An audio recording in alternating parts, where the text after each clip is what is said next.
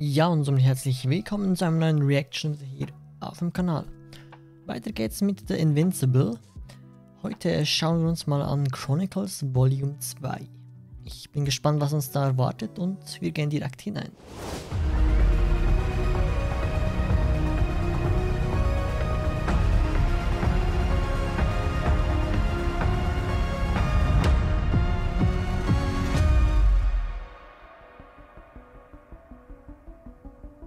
There are some books that, despite the passage of time, still convey messages and themes that are relevant today.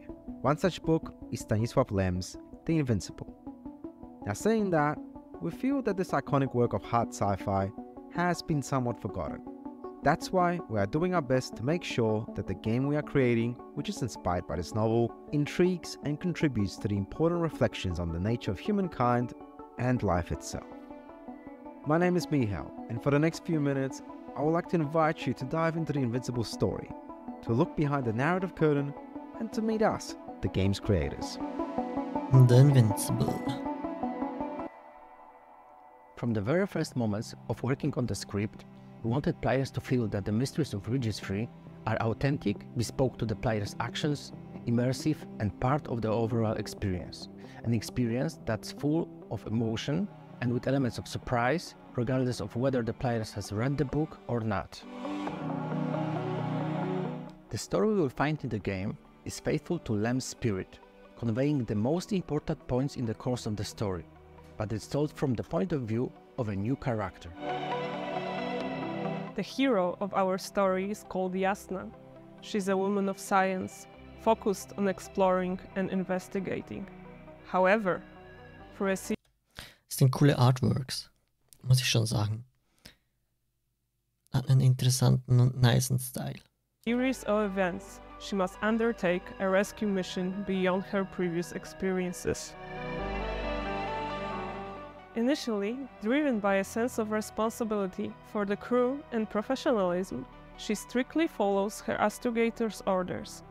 But as the story progresses, under the pressure of events, her own intuition and her tendencies towards irony or bravado come into play. But also, doubt creeps in at certain times, in oneself, in humanity, or in science. Much will depend on the choices that you as the player will make. In The Invincible, you'll have a real impact not only on the plot, but also on other characters. And the most important of them is the rather conservative and skeptical astrogator Novik, your commander. He is the voice that stays with you almost throughout the whole time you're on Regis III. And he himself also evolves under the influence of your actions and events in the game. You'll debate with him on worldviews, play a psychological mind game or two, and you also get to know his other side, which is hidden behind the facade of rigor.